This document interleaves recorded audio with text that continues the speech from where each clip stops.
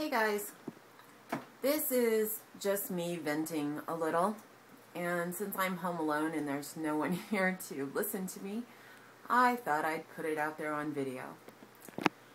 Some of you know that I've been going through the process of becoming a licensed foster care parent, and I've been spending the weekend going through the fast track, is what they call it, since they're in such desperate need of foster parents in my area. I live in a small town. There's only 2 foster families here in this small town, and they had as many as 50 children that had to be shipped 64 miles away into foster care because there's no families here. I'm already a single mom. I have 2 children, and I'm really bad at a lot, but I think I'm a pretty damn good mom. And this is something that I really wanted to do. I have a personal reason for wanting to help abused children, and it's a lot of training, and it's going to be an emotional journey, but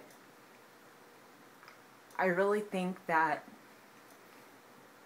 I can probably impact a child's life in a positive way. Anyway, when I was at this training yesterday, we had to go through this exercise to show you that there's all kinds of children in foster care. There's not, one particular color child, not one particular nationality.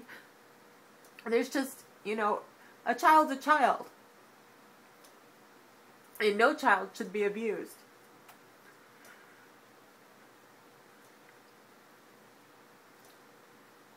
Anyway, while I'm sitting there, this lady in front of me, who is Hispanic, she made the comment, well, what if I get a child that I can't understand? Now, she's making this comment in very broken English. And as we're sitting there going through this training, she's not filling out any paperwork. She's not, doing what she's supposed to be doing. She's just kind of sitting there dazing off. She keeps turning around asking, how long is this training supposed to be? And she's really annoying the crap out of me because I'm not patient with people like that anyway. Maybe I shouldn't be a foster parent, I don't know. But I get very impatient with adults that are stupid, basically. There's no other word for it. So I don't see color, but I do see stupid. And it comes in all shapes and sizes. And colors. Anyway, this lady made the comment, what if she gets a child who doesn't speak Spanish and she can't understand them? And the caseworker says, well, we're not going to place that child with you, And she's like, well, shame on the parents for not teaching the children Spanish.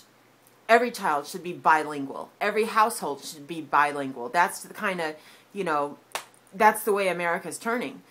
And it was everything in my power to bite my tongue and remind myself that I'm a Christian and not reach up and just smack the crap out of the back of this lady's head. I live in America.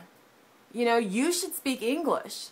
I shouldn't have to press 1 when I make a friggin' phone call to be able to speak to somebody in English. And then when I do get somebody on the phone that speaks English, I still can't understand them. I don't even know what the hell they're speaking. It ain't English. It's amazing to me the mentality this lady had. Every child needs to speak, more than one language. And English, how dare that be their first language? I thought I still lived in America. I mean, it really irks me when I go to the grocery store and I'm seeing things written in Spanish and, I got to look halfway down the product to find, directions in English. It just really makes me angry.